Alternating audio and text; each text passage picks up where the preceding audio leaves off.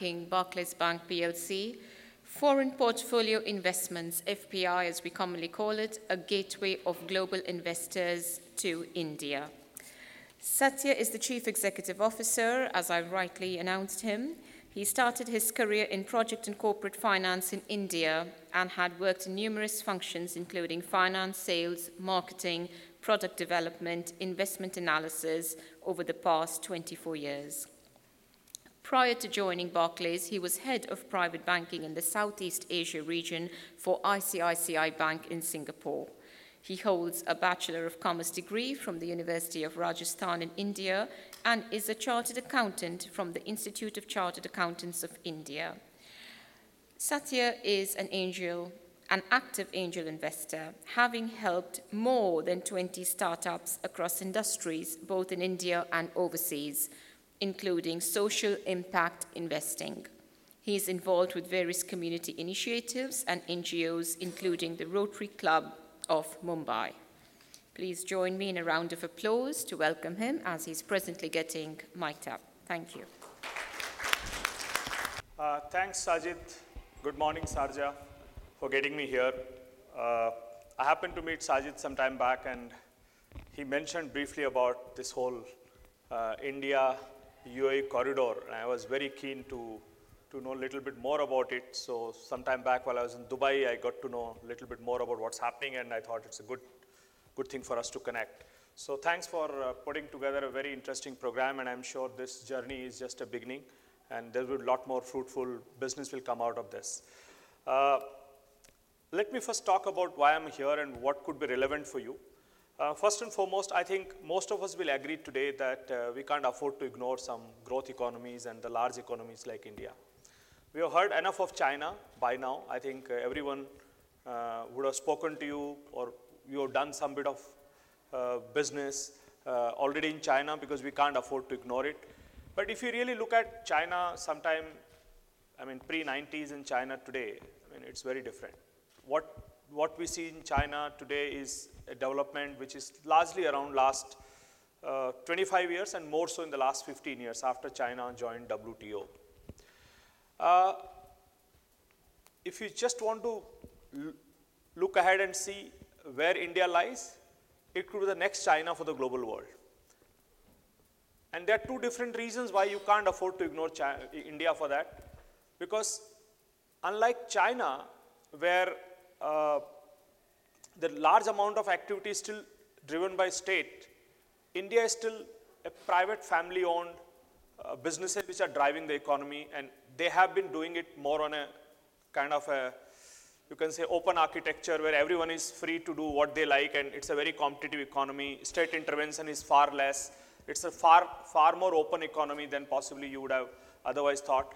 And more importantly, it is again a very, very domestic demand-driven economy. I don't think we are able to, we often compare India and China on the same basket, but it can't be compared because India, the share of export to GDP is still less than 15%. So 85% of GDP is still domestically driven, which means that the economy itself is a very vibrant, and that really keeps the momentum going. So irrespective of the various market volatility that we would have come across, we have still seen a growth base level at around 6% to 6.5% level across market cycles. And with a positive direction, which what we can possibly see with the current government pushing the accelerator and setting the direction right, this 7.5% is naturally given. And if I can just simply add some more initiative which is happening in Indian context, like the recent change in the GST, my personal belief and our belief is that itself would add another 1% to 1.5% to GDP in the next 2 years. So we are talking of an economy next to us, next to UAE, which is sizable, which is growing somewhere in the range of around 7% to 8.5%. We can debate whether what number you would like to. You cannot afford to ignore. There's a lot more we can do by bringing this corridor together. However, the key challenge is how to access this corridor. Now, you may be part of some large organization representing here, you may be part of some mid-market organizations, you have expansion plan. How do you want to tap a market like India? If that be the case, then let's first simplify the whole approach.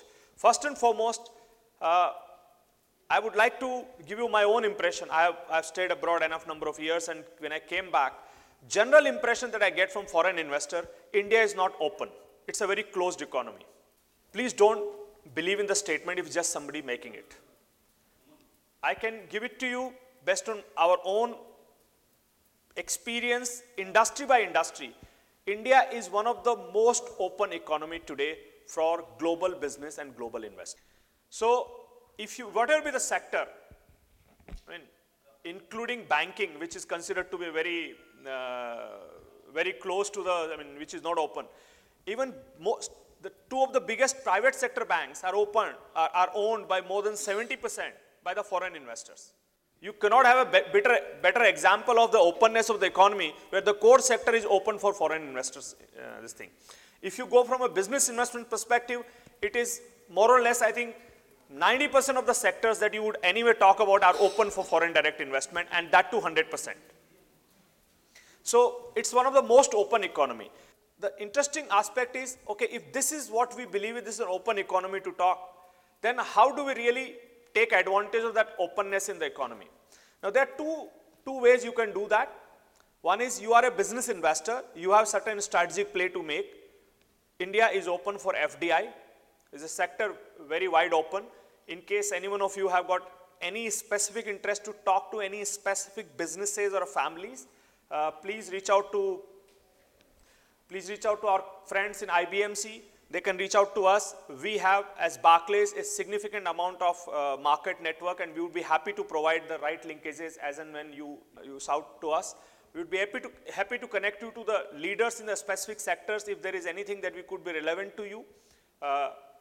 We would be happy to provide the linkages both ways. So in case you want to have any kind of partnership for representing any of the companies in UAE for that matter, in case you want to reach out, I'm sure our friends in IBMC can connect you there.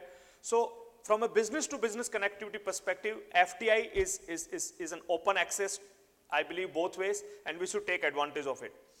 The second question which comes is, okay, I'm not going to remain only a business investor. My objective is to basically invest in India as a market, invest in India as an economy. How do I do it? Now, most of the Indians or those people who are people of Indian origin, they already have an access to the market and they have been taking advantage of it. But these questions largely come from people who are not of Indian origin or who are foreign investors. How do I access Indian market to our advantage if we believe this story is going to play in the next couple of decades that well? I personally believe that a large amount of UAE based investors, I'm talking about non-Indians, excluding people of Indian origin, have not taken advantage of India's investment potential in the last couple of decades when markets really opened up. Right from 91 to where we are today, I believe that Middle Eastern investors and particularly UAE investors, where there is a huge amount of capital at disposal, have somehow not taken advantage of it, maybe because of lack of awareness or maybe the access was not seen to be that visible. Given the current context, any foreign investors, individual or institutional, you don't need to really go through any of the structures that people generally talk about. Okay, you have to come through Mauritius, you have to come through Singapore and all those are history now. You as an investor can directly come to India, invest in public markets, fully repatriable, and being taxed at the same level as anybody else, including a domestic investor or a non-resident Indian would have been taxed. So there is no difference between you as a foreign investor, being an individual or an institution or a family foreign office, or a domestic investor like me today based in India, or a non-resident Indian who would be in any part of the world. There is no tax treatment which is different to anybody. You don't need to create any of these wrappers, any of these kind of structures which generally people have been used to in the past. So India as an economy, as I mentioned, is very open for business, but India as a market is equally open to receive you and to do that. And let me also tell you, it's not only that taxation rules have been simplified now, more importantly, the access has been simplified. Today, a foreign investor, I'm talking about a foreign family office or a foreign individual for that matter, can come to Indian market, get himself, herself, or itself registered in less than 10 days and get going with it. If it requires more than that, I would be a little surprised. So it's a very open access economy and open access market. I would like you to take advantage of it in the best possible manner. In case you need any help, you can reach out to IBMC, or you can reach out to any of the service providers in the domestic market, and we would be happy to provide you any more market information in case you need it. Just to give you a little glimpse of what is happening with the foreign portfolio investors now, this FPI thing, which I believe some of our fellow panelists will talk in greater detail. I really didn't want to get into repeat of that or preempt their detailed session on the foreign portfolio investor. But foreign portfolio investors, once you register yourself as an FPI, the entire public market is accessible to you, and net of tax, every money is fully repatriable to you, and you cannot have a more simplified process than what it is currently today. So that's where I think most of the action lies. What we need to really now look at it, do you really believe in the story which is unfolding in front of us? If you want to take advantage of it, what is the right way to do it? Because for a business investor, looking for a strategic tie-up, looking for a foreign direct investment route, and looking for an investment in India or looking for an investment outside of India would be more relevant. For a portfolio investor, obviously the market access is very important, and you can also play both of them. Given the large pool of capital that UAE as a network has, and the opportunity they have been seeking, it's a great momentum. I'll give you an example, the way it's rapidly changing. Look at what is happening to just to give you an example, road sector. India, as we know, is still trying to build infrastructure. There is enough demand, we just need to put the infrastructure in place. In the last 3 years, the vibrancy in the road sector is beyond imagination. Why I'm saying so? Because today, the construction speed, daily construction of national roads has already gone up from almost like 10 kilometers a day to it's almost like 30 kilometers a day. And the government is now talking to almost 50 kilometers a day. And the recent success of institutionalization of funding in the road sector through InvITs, institutional participation, is a clear example of the opportunity which is being seized by investors, not only by investors who understand road sector, but the people who want to participate. So you are all familiar with the REITs here in this part of the world. Now the road sector REITs, which is what is called the InvITs, have come, and the amount of success that we had in one recent issue which we had is a clear example of institutionalizing the opportunity for investors. Look at the way the power sector reforms have happened, particularly look at the solar, we can talk about some of these things in as much detail. I believe we are falling short of time. So look at what has happened in the solar sector. It has become one of the most vibrant place. So most of the, you can say, solar players globally are coming to India and talking about various things they can do. They are not only talking about on-grid solar, but they are also talking about off-grid solar. And the price point today, people have been talking about grid parity in solar. Means when I say grid parity means the price of the solar will be at par with any other source of fuel that you can think of it. Today solar prices in India are almost like 3.5 rupees, which is per unit. I think this is almost at par than other sources of power that we can think of it. And India is becoming now one of the most disruptive play in the solar space by bringing down the cost continuously.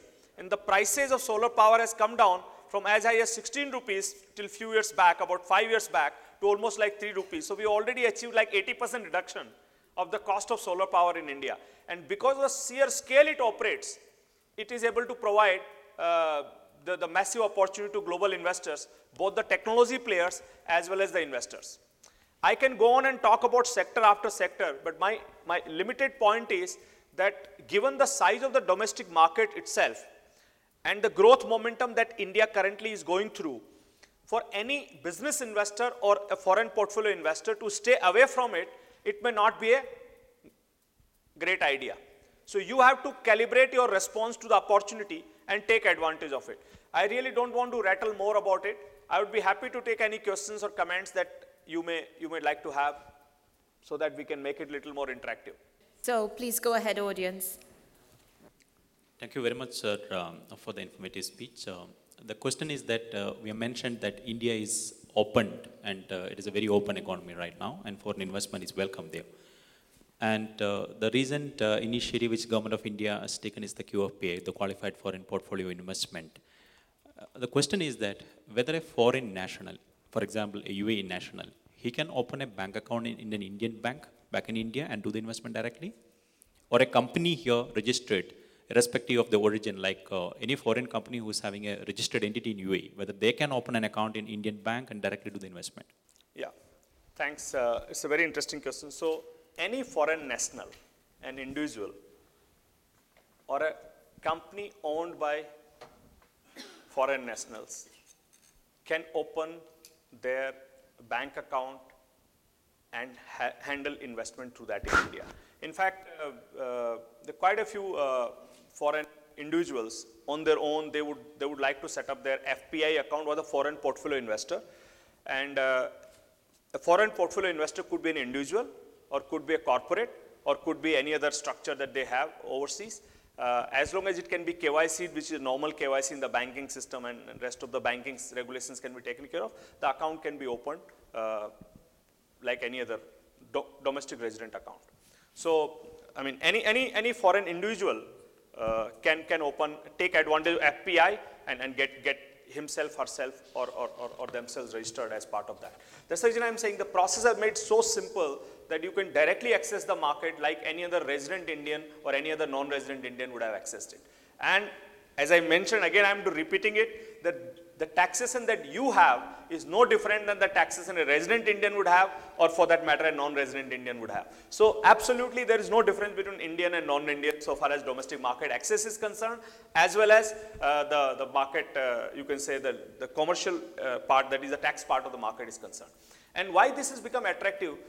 See, for an investor who is investing, let's say Indian equity market, if you're investing and you are holding the investment for more than a year, it's considered to be a long-term holding, and there is zero tax on long-term holding. So why the need for doing anything, any of the Mauritius thing, and any of the kind of a structures that people used to have it? Long-term capital gain tax right now in India is zero on so far as equity holding is concerned. So it's as good as zero taxation for you. If it is short-term in nature, there is a bit of taxation, but that's again very small. It's less than 15% now. But that's part of it. Like any domestic investor would also pay tax on for anything that you trade within a year, which is fine. So there is no differentiation between a domestic investor or a long-term or a foreign investor, and the process is very simplified. It's fully repatriable. So you mean to say that a UAE national or a company based in UAE right now, if they want to invest, they can open bank account in India, and Yes. they will be first transferring the funds to their own bank account back in India, Yes. and from there the investment is going. So it is a fully secured route which the government is offering. The bank account is going to be in the name of the individual or the company in your own control. There's no, and you can pull it out any moment of your choice. There are no restriction on that. Any amount of money. It could be as small as $5,000, $10,000, could be as big as $500 billion. There are no restrictions on it. But to open the bank account, the PAN cards and everything is required back in India now. So the foreign national will get a PAN card as well? Yeah. So what typically the process happens is that the process, I'm sure you have a session on from some of the fellow panelists on the FPI side. We can cover it, but I'll just give it to you. So any national would like to have it. They basically establish a relationship with the custodian. The custodian does all the job. They open the bank account. They open all the investment account and everything. You just need to talk to a custodian and they will do it. We as a bank, we as a Barclays, or for that matter any other bank which is authorized in India, they would be happy to provide all the banking and the related settlement services to the respective individual or the institution for that matter. So it's a very easy, I'm telling you, it's easy. It doesn't take more than 7 days to 15 days for the investors to start. So can I add to this? A trade license would obviously need to be presented as well for a UAE business owner having a trading business or any business in the UAE. Not really.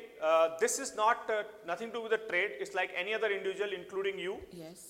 saying that I would like to invest in Indian market. You're most welcome, and you start within 15 days. Interesting. Open to NRIs, OCIs across the board. Yeah. So NRI, OCI already had that option. Yes. Now this option is being enlarged to anybody outside of that. So you, for that matter, I believe you based in Netherlands, or for that matter, any of our friends here in the audience who are UAE national for that matter, or any other nationality, they are as welcome.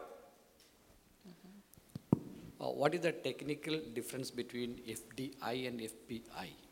Is there any difference? Okay, so basically FDI is a foreign direct investment. Let me just expand it. FPI is a foreign portfolio investment. When it comes to FPI, you are investing in public markets. So the stocks or debentures or the securities are available and traded in public market. Any investment being done in publicly traded securities comes under the definition of FPI, foreign portfolio investor. So any one of us, for that matter, and any of the foreign investors, they are welcome to be an FPI investor and invest in the Indian market.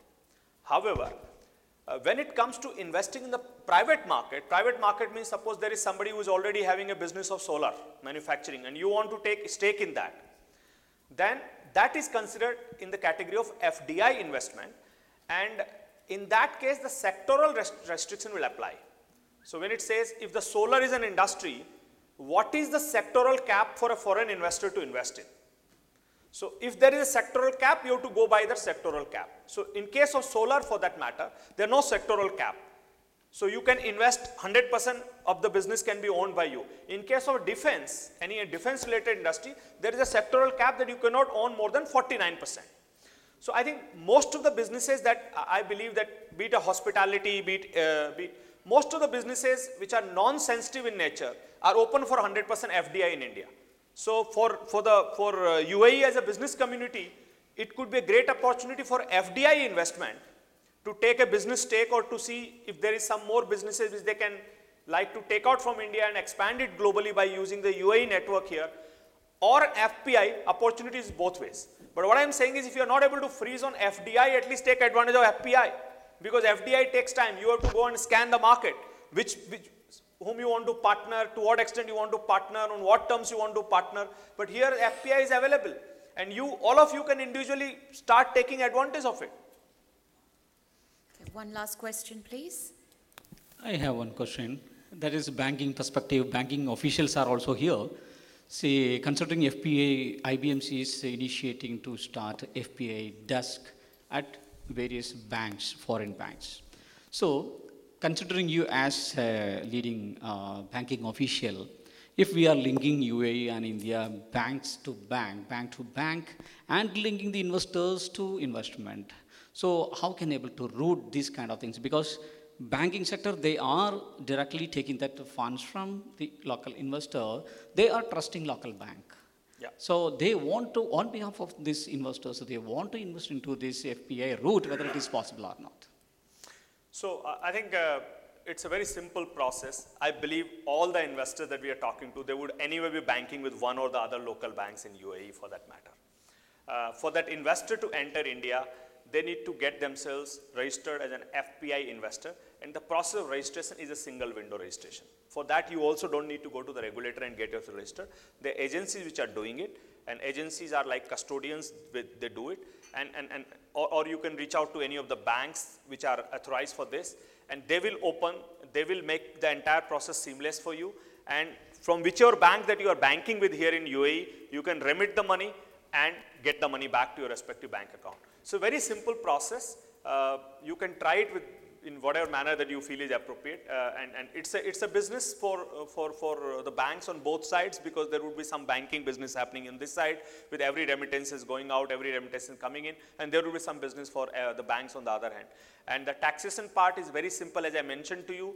So there is no difference, as I told you, for a domestic investor or foreign investor so far the taxation rates are concerned. And the process has also been simplified, where the custodians whom you appointed as part of FBI single window clearance, they will take care of your taxation related settlement if there is any tax due.